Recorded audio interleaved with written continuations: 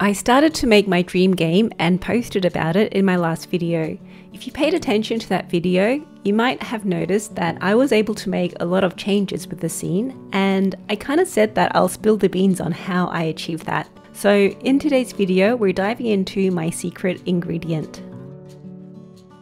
I'm one of those people who have a fantasy of building games from scratch. My ideal creation would be a game where every pixel and every bit has gone through my loving touch.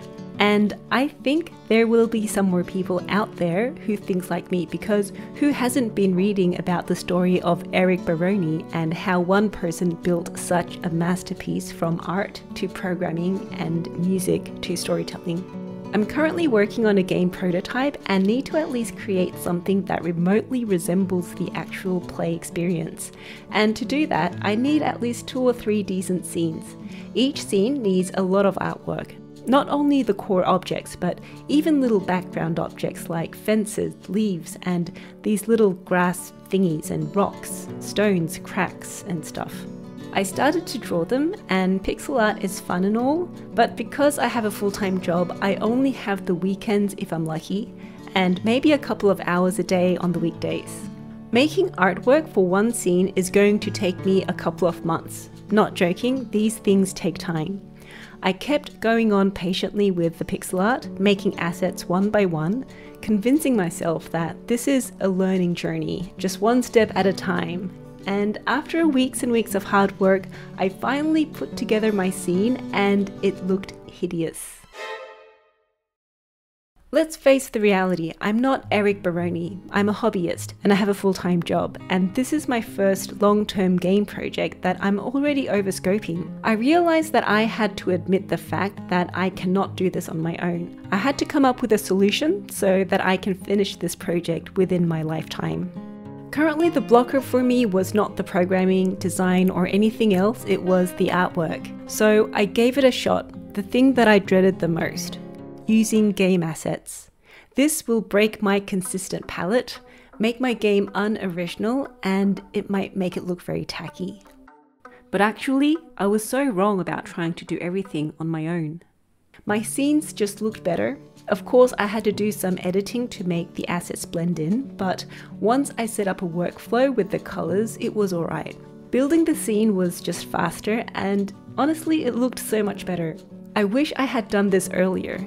I would have done that only if I wasn't so stubborn. But I cannot get this feeling off my back. I feel like I'm stealing. I paid for the assets and I have every right to use them in a commercial game, but it just didn't feel right in some way because I was heavily using them for the scene backgrounds. Then I started to think about the boundaries between asset flipping scams and just using game assets.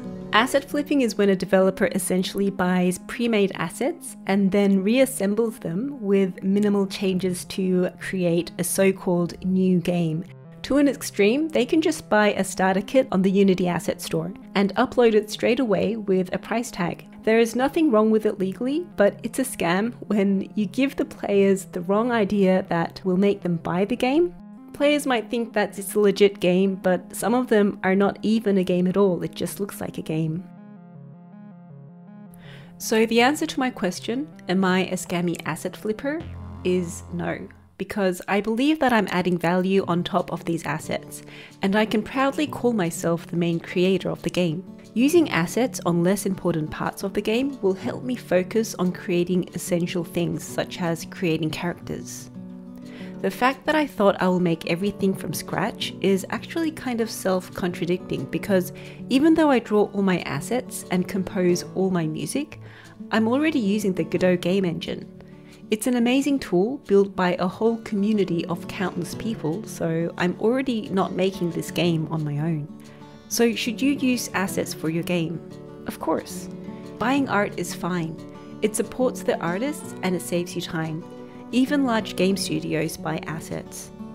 Maybe someday in the future I might be able to make games without assets, but for now I should have more realistic goals and try to get all the help I can. So my lesson learned is I should try to be less stubborn. I think I might have had a little bit of an ego problem, and I should know that I cannot build this game all on my own. Thanks for watching, and I'll see you in the next video. Bye.